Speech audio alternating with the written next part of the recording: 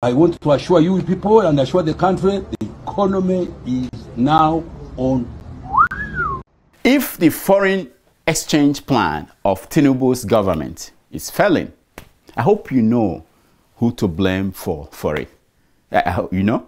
Yeah, it is Obi and Atiku Abubakar.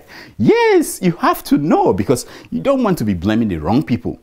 If the subsidy removal that Tinubu announced on his first day has not brought any change for the better in the price of petrol or the availability of fuel, I hope you know who to blame.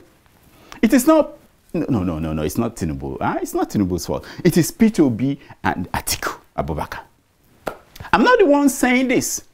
It's your vice president, the Honorable Kasim Shettima. Look at him. Look at the headline. Yes, smart man. The man who promised to handle security while Tinubu handled the economy said it. That it was the idea, those were ideas of Atiku and Obi that his government, their government was implementing.